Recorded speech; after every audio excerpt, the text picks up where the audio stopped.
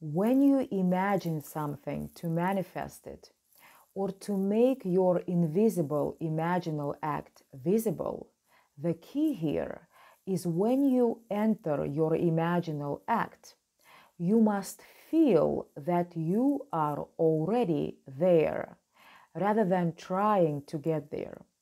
Because if you are imagining just to get what you want, or to change something outside of you, then you are basically in the energy or the state of not having whatever it is that you want. So you cannot externalize it. This is what is meant by the word repent in the Bible.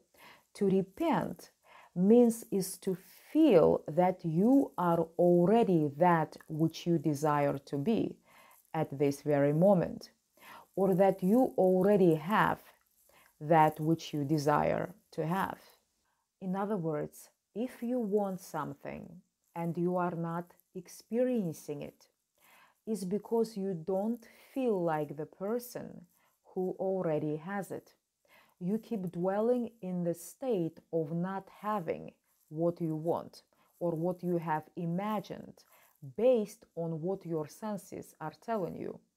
You may even think or say that you have imagined receiving something and that you now believe that you have received it. But if tomorrow you go back to what your senses are telling you, that you don't have what you want right now, then you are not in the state of having whatever it is that you desire. So you won't be able to externalize it.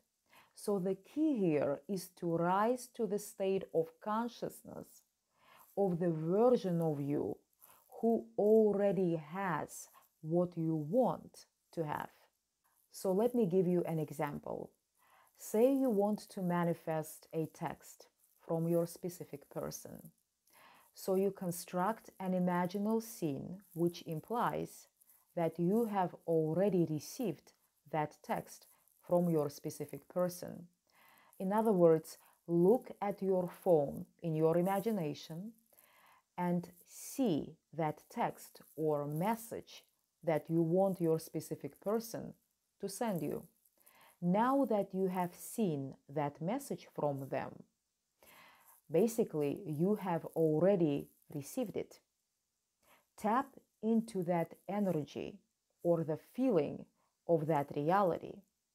And since you have already received that message from them, you are no longer looking for it or are waiting for their message. You are actually in the state of having already received the message from them. This is what is meant by thinking from the state of your wish fulfilled.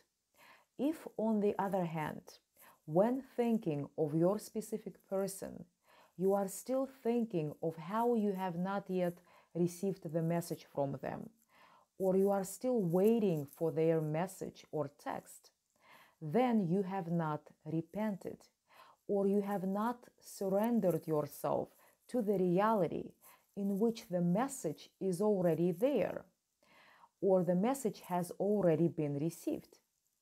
So you are basically thinking of that reality rather than thinking from that reality.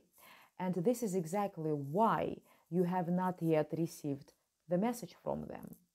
You see, you cannot manifest what you are thinking of.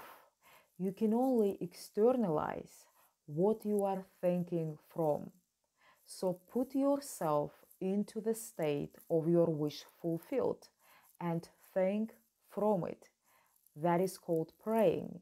And in a way no one knows. Your conscious analytical mind doesn't know. It will unfold in your world and will become a fact.